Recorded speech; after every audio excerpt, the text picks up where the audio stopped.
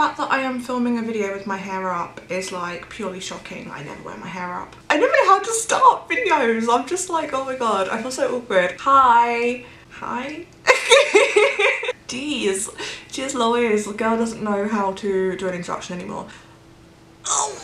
Hi, so for ages I've said that I want to do a little like YouTube series slash set of YouTube videos around like mental health and being open and things like that. My YouTube and my blog used to be pretty much just like diaries for me. So these videos are pretty much just going to be like talking about different mental health topics, talking about different like mental health conditions, different like people's mental health journeys, and me just being very open and telling you all what's wrong with me, which is how I'm going to start this first one. When it comes to talking about my problems, when I have to tell my friends, I can't do it because I'm like, oh my god, no, like I can't get the words out. But when I'm talking to a camera, I can. So this first video is literally just going to be me talking about how I've been feeling recently, because some people might be able to relate to different things that I've been feeling, and I like promoting like being open and honest and trying to get people to like realise the importance of talking about how they feel. So I've been off work for a couple of weeks now with my mental health, which this is the first time this has happened in my entire life. Like I've always had mental health struggles and I've spoken about them before and I'll speak about them again. It's always been something ever since I was like 12, 13. I'm now almost 28. It has been a struggle for me. But I've never not been able to work because of them. This is definitely a whole new avenue for me.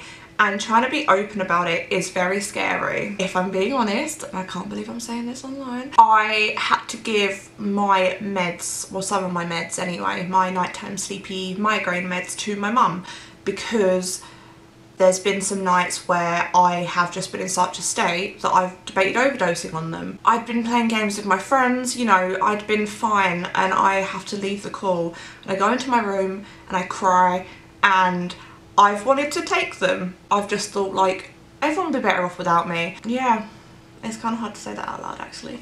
Very few people know that. And it's not something that I want to admit to most of my friends because I know that they wouldn't approve and I don't want them to worry about me.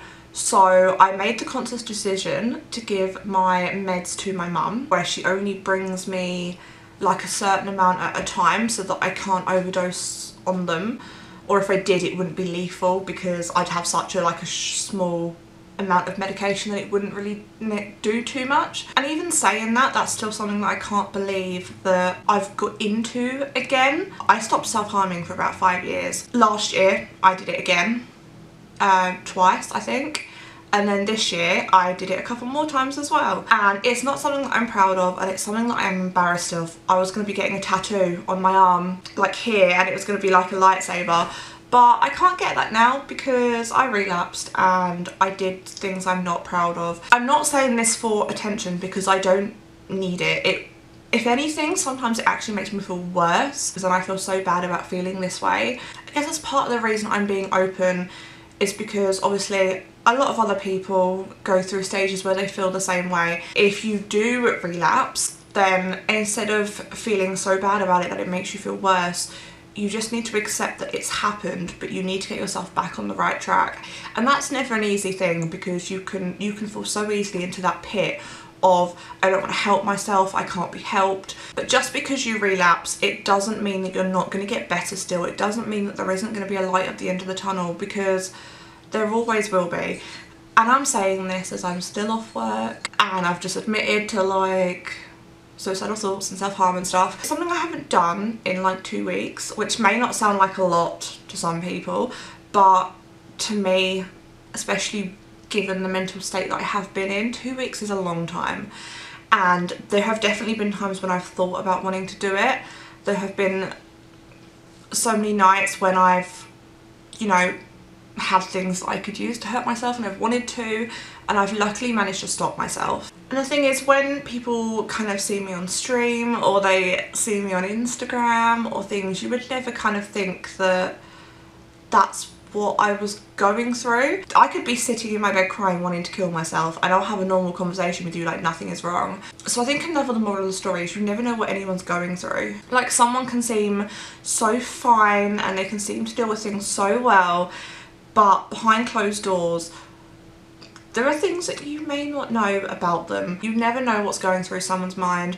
You never know how on the edge someone is. Just be kind, just be thoughtful, just think things through. Like, don't always assume that because someone seems happy, they are, because that's not always the case. Some people are just really good at hiding it, and you never know what you're saying to someone, how much it's going to affect them. Sometimes when people say nice things to you, you don't really realise how much that can actually make someone smile. Sometimes just the littlest of comments or like the littlest nice little thing can actually make someone's entire day. There have been times when I've been in a complete crisis and I've had such like a small message randomly from someone who didn't even know that I was going through what I was going through, and it actually brought me away from the edge. And people didn't even know that, but it did. You never know what battles people are fighting. You never know how much something you say can negatively impact someone, or how much something you're saying can actually positively impact someone. It's always hard to reach out to people and be open with them. That night where I wanted to overdose on my tablets, I had two thoughts in my mind. There was number one, that I shouldn't tell anyone. I should just like take the pills and die. Like, to put it bluntly, that was the main thought in my head. But there was another thought in my head that was like, no, call someone.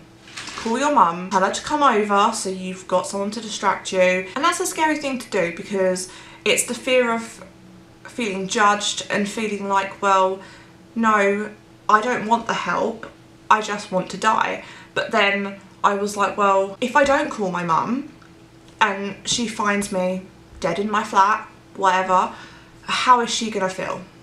Would she have rather me called her, even if it is 11, 12 o'clock at night, or would she rather find her daughter dead because she didn't want to ask for help?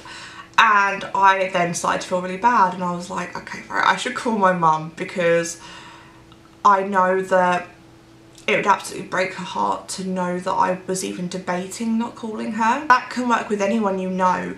They would much rather you ask them for help than attend your funeral. You may feel like a bother, or that people will think you're attention seeking, or all of that kind of stuff.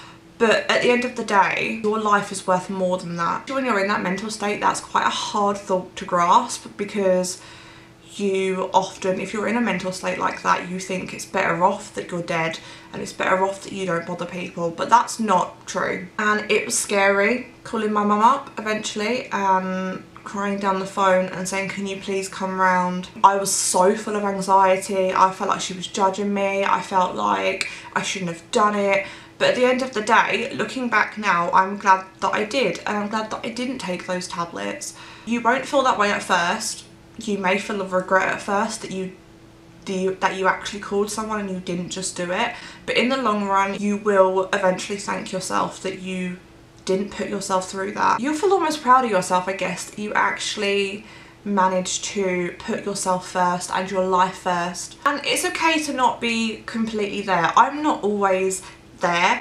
As you know, as I said before, I have self-harmed a couple of times, and obviously I've done that because I haven't had the confidence to just ask for help.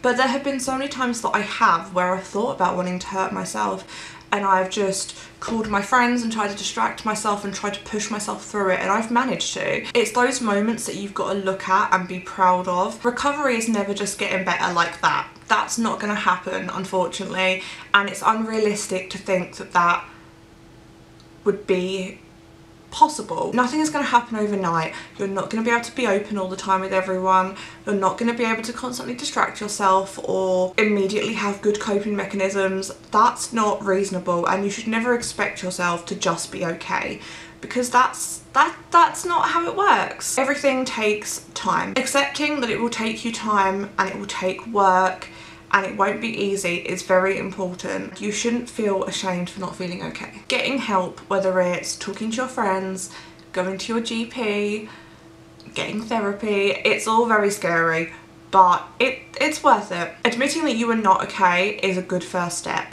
because The more you just try and convince yourself that you're fine, it's fine, you'll get over it, you'll be fine, you're probably not going to, and some people do, and you know, if you can get over it that way, very good to you. But a lot of people can't, and accepting that you have a problem and that you are not okay and that you need help is a good first step. Sorry this video's been a bit all over the place. My brain is a bit all over the place and I keep getting distracted and I can't decide what I want to talk about, but I wanted to film something and I wanted to just be open and honest and kind of start getting the ball rolling with this series really. And with that I am going to go, because honestly I'm just rambling and my brain is just a bit of a mess right now. It's okay not to feel okay. You don't have to have a reason for not feeling okay, otherwise you're never going to be able to get over things or heal or recover if you can't even accept your emotions and that you're struggling. Hopefully some of my next videos might be a little bit more structured. This was a bit of a mess, but it's a mess because I'm a mess, and you know what, that's okay. That's the moral of the story, everyone. And yeah, I'm no good at like outros, so in a bit, peace out.